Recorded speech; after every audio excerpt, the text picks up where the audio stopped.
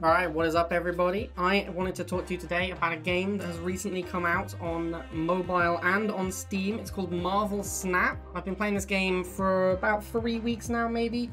I did get beta access through the APK, and I've been playing this game a ton. I literally can't put it down. I've been playing it maybe 4 hours a day since I started playing it. This game is super addictive and just really fun.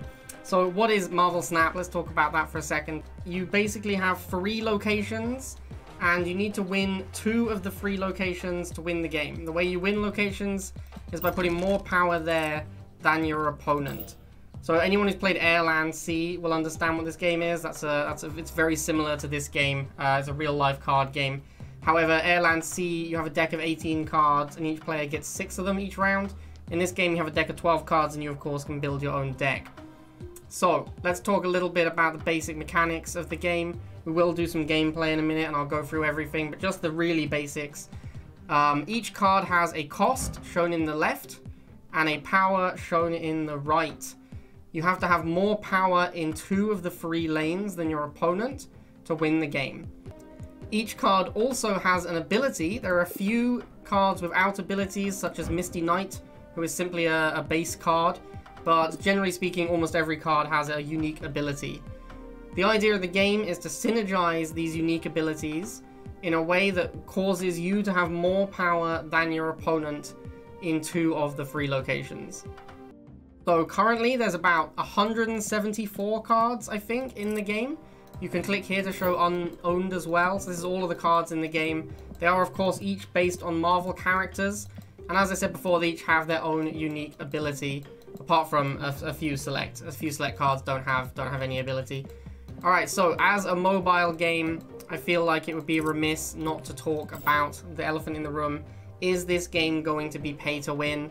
And I'm very happy to say this game has no elements of pay to win. The only element that could even be remotely claimed to be pay to win is that you unlock cards through the collection level, which is here. So as you can see on the side, these are cards I've unlocked by climbing the collection level. This is the only way the game could even remotely be claimed to be said to be pay to win, because you do have to level up your cards to unlock more collection level. But that is the only thing that leveling up your cards does. If you power up a card, it changes the visual effect of the card. In fact, I'll show you right now. Here is a Spider-Woman card that I have. If I was to upgrade this to uncommon, all that happens is the art style on the card changes, like this, and I get +1 collector level for that upgrade.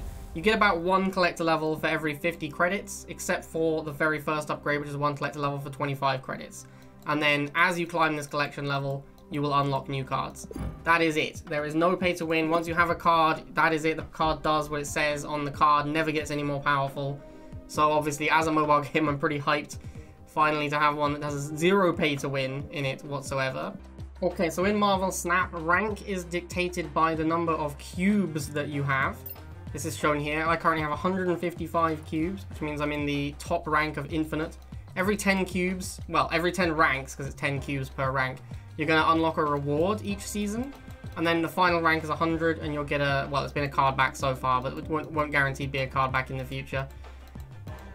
This is the reason the game is called Marvel Snap. There is a mechanic in a battle where you can snap, and then your cubes for the game will double. This is a pretty cool mechanic, actually, because what this means is that you're playing for 1 cube each game. If you snap, you're now playing for 2 cubes, and if your opponent snaps, you're playing for 4 cubes. And on the final turn, that's going to double. So it's going to be 2 in a regular game, 4 in a game where 1 player snaps, and 8 in a game where both players snap. The reason this is a cool mechanic is that because it's a card game, there's a lot of variance. Each of the locations also has a random effect, so there's a ton of variance in that as well.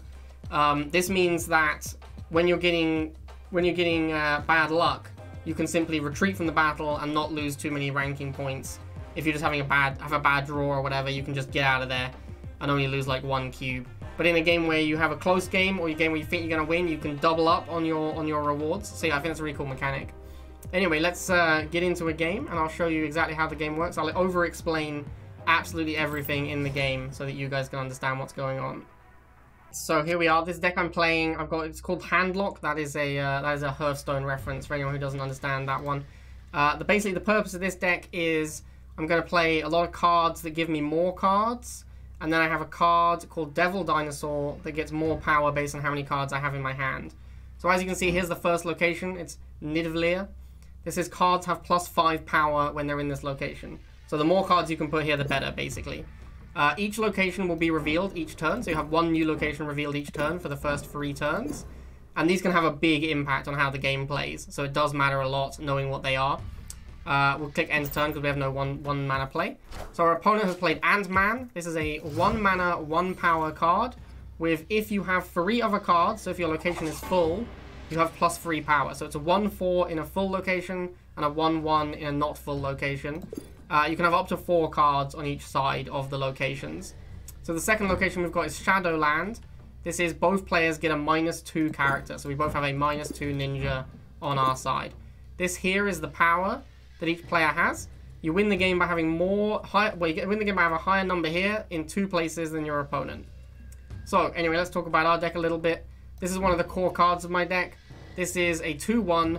But whenever a card enters my hand anywhere, except from my deck, so it doesn't count draw steps, it gets another power. So the reason this is good in the deck is because, as I said, it's a deck about adding cards to your hand. So this guy's going to grow quite a lot. We're going to put him down here in Nidavellir, where he's going to get +5 power immediately. Our opponent is also going to play a lot of cards here, but we're going to try and just outpower them with the collector here. So our opponent has now played Lizard.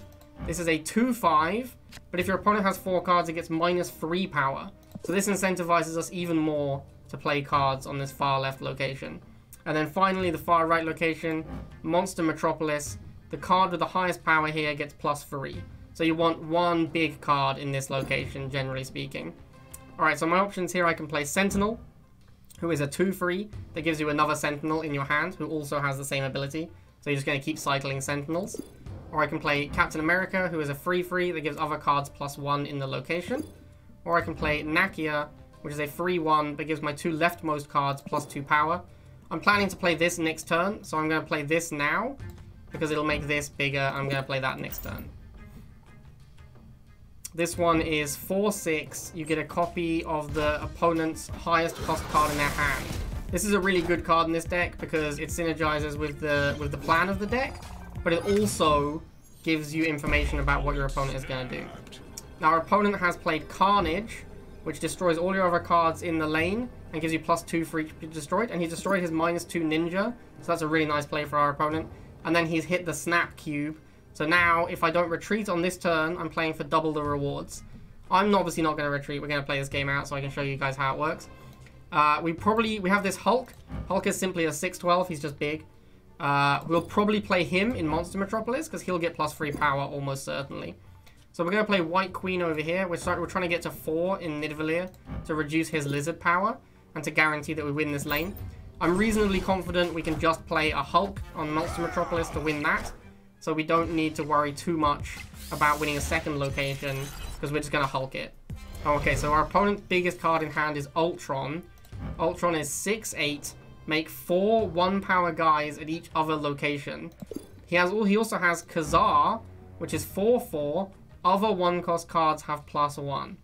This is going to combine with the Ultron, because everything Ultron makes is going to cost 1, so they're all going to be 2 power. So he's going to make 2 power guys everywhere with Ultron.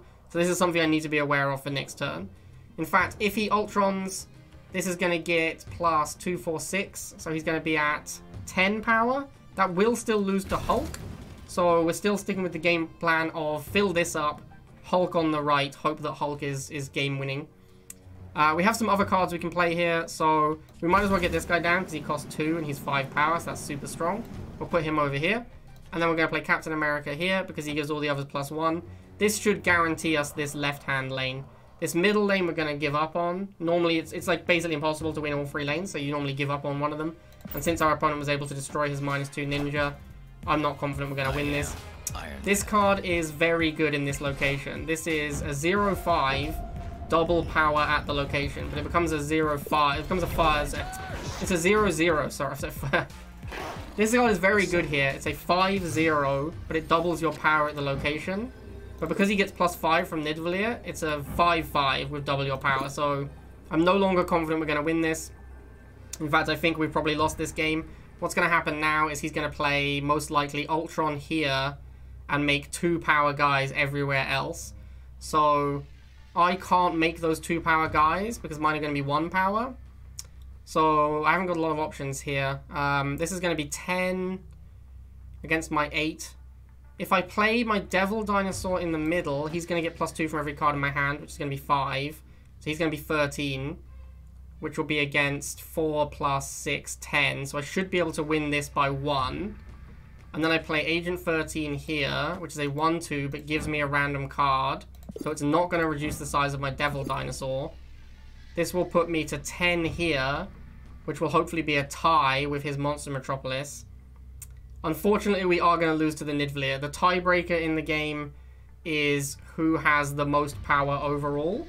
He's going to have a lot in Nidavellir, and we're not going to have enough in Shadowland to win that tiebreaker. So I'm pretty sure we're going to lose this one to the Iron Man, but we'll play the last turn and we'll find out. So he actually played Blue Marvel in Monster Metropolis, which I think means we win? No, not quite. It's close though, it's close. We don't quite win. I'm not sure why he didn't just play the Ultron. That seems like it would have been better, but there we go. So we win Shadowlands with the Devil Dinosaur. Unfortunately, we do lose Nidavellir to the Iron Man and Monster Metropolis to the Kazar plus Blue Marvel. Because the Blue Marvel made this bigger, it made it a 5. It now gets the +3 from the Monster Metropolis, because it's now the same size as my Sentinel, which is what flipped it in his favor. I don't think we could have played around that. I think given the state of our hand, we should have not played in the left, is what we've learned here, because Iron Man was too good in the left, and we don't have an Iron Man in our deck, and he does. Alright, so there you go. There's a game of Marvel Snap. I've been really enjoying this game. I've been playing it an absolute ton.